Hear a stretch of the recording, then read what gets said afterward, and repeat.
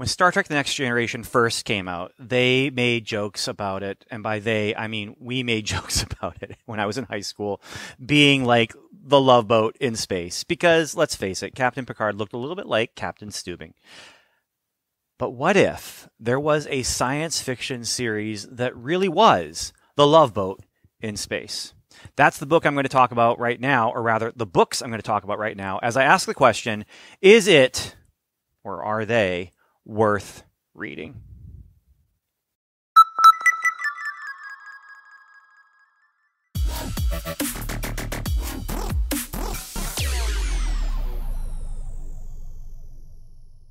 Hey everyone, I'm Ben Avery, and this is Strangers and Aliens. And one of the things I like to do on Strangers and Aliens, the podcast and the video feed, is to shine a spotlight on Christian creators who work with science fiction, fantasy, comic books, all the fun, geeky nerd stuff. And so one of the ways we do it is we'll bring them on as guests on the podcast. One of the ways we'll do it is I'll do a spotlight with the Is It Worth Reading? And that's what I want to do today, is I want to just shine that spotlight on someone who's been on the podcast before, and someone who I've been able to do some video stuff with him before. But this is the first time that I've actually sat down to review his books. And it's a series of books that I'm just going to jump into it right now and say, yes, it's worth reading, for sure. It's worth reading.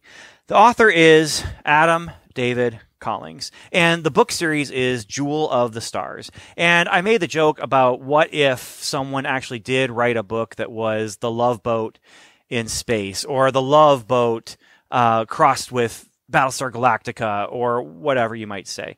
The thing of it is, I didn't know until I was actually talking to him on my podcast, where we did an episode. He and I talked about Picard Season 3.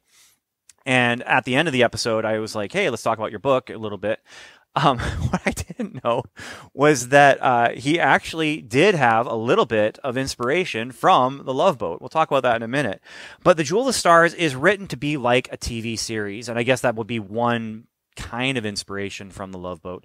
But it's written to be like a TV series, which is meant to feel like you are watching, or in this case, reading an episode in the TV series. And I really do feel like, as I was reading this, one comparison I would make to the Jewel of the Stars and a science fiction TV series would be Battlestar Galactica, or Stargate Universe, or even Star Trek Voyager, where you have a ship that is ill-equipped to do what it needs to do to survive, get thrown into a situation that is just terrible, but they're also cut off from the rest of humanity. Now, Battlestar Galactica, they're not cut off from the rest of humanity because they are the rest of humanity.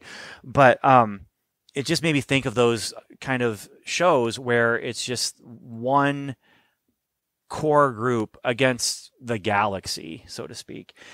And what happens is you have a cast of characters who are on a luxury cruise liner in space. Now, it's not quite what you would expect if you have already read Douglas Adams' Starship Titanic, which has a similar premise, where it's about the luxury cruise liner in space, which is this worth reading? Yes, it is. Even though Douglas Adams didn't write it, Terry Jones, one of the Monty Python guys, he did write it, and it is definitely written with Douglas Adams' voice.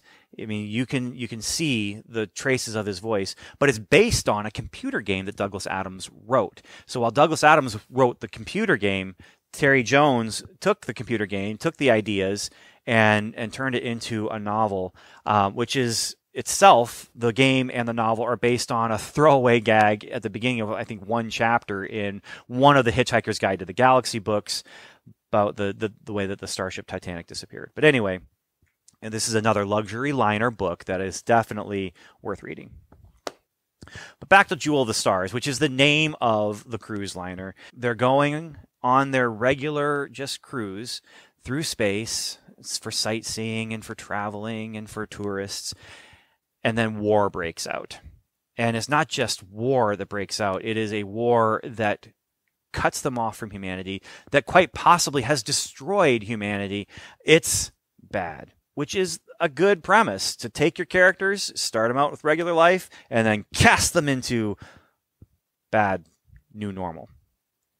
There are 3 episodes that are out right now. One is Earth's Remnant, one is A New Reality, and then the third one, which I do not have in paper form, but I do have in digital form for my Kindle app, I should say, The Legacy of War.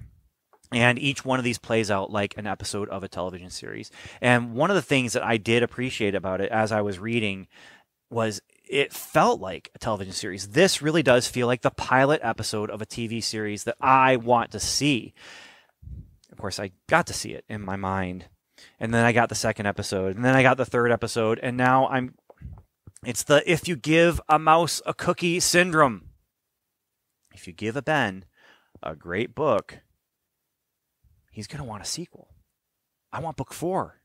I want book 4. The characters are fun, and speaking of characters, there is a primary crew that are in that main cast of characters. But then this is the inspiration that I was, surprised.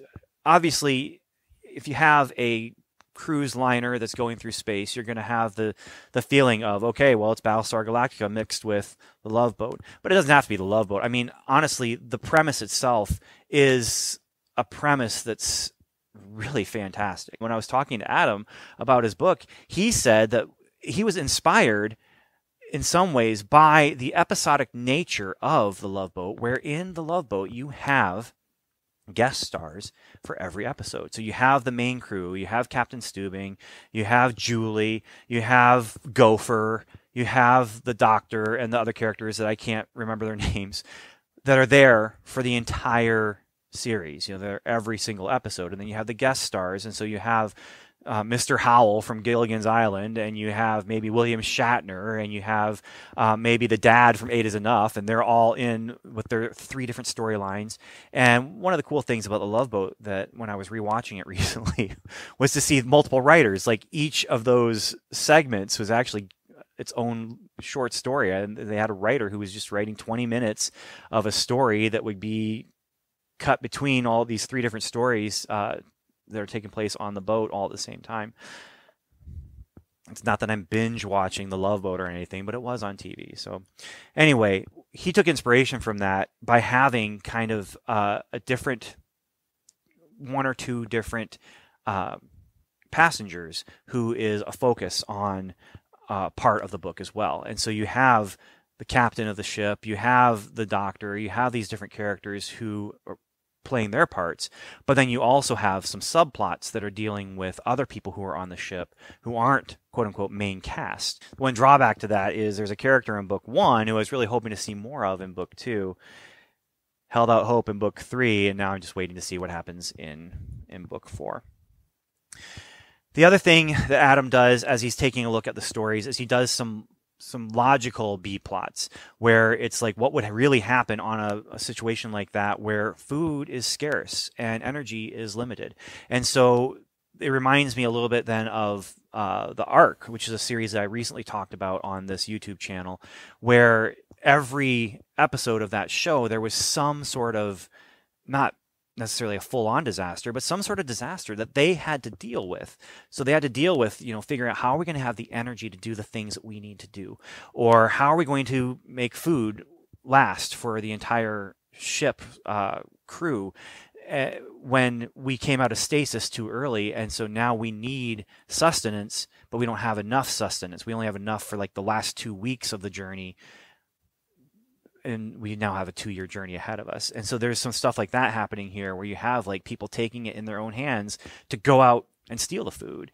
And you have them, taking some risks and going places where they wouldn't have gone before because that's kind of a dangerous place to go. There were aliens that were seen there before. And so now they're going there to try and get energy cells or whatever from another ship or something like that. And so you have that stuff all going on in this while they're also just trying to survive and just trying to stay alive. And just some really, really interesting subplots that he's weaving through all this. And then, of course, like any good TV series, especially modern TV series, you have the season-long or series-long mystery that's going on. And so this is similar to what would happen with Star Trek Voyager, where every episode there was a new planet of the week or monster of the week or problem of the week. But then there's also that constant problem of we want to get home. We need to get home. The mysteries are slowly being revealed. And it's nice because when he does reveal something that gives you some answers to the mystery, there's also some more questions to the mystery. And so I just have to say, even though Adam has been on my podcast, I took part in the book launch for Legacy of War, where he had a bunch of other writers come on and do some talking with him, and he did some interviews and things like that. I can't say I'm unbiased, all right, other than to say I read this, I enjoyed it, I want more. If you give Ben a book, and I recommend it. Is it worth reading? Jewel of the Stars, book 1, 2, and 3. Yes, they are worth reading. They're a lot of fun. There's a lot of interesting plot stuff going on. There's interesting characters. The style, it's very readable. All things considered, Jewel of the Stars, check it out. It is available for, I think it's not just on Amazon with Kindle. I'm pretty sure it's available for other ways to read digitally. But then there's also, for me, the print versions were my first choice. So all that said, I just want to say thank you so much for listening. Definitely check this out. Check out links in the show notes, because if you do and click on those links, that's one way to support Strangers and Aliens as a podcast and support me as a content creator. And so, until next time, I've been Ben Avery. This has been Strangers and Aliens. And I just want to wish you, wherever you go, whatever you do to get there, even if you are found lost in the middle of the galaxy with aliens all around you who are hostile and want to kill you, I still want to wish you Godspeed.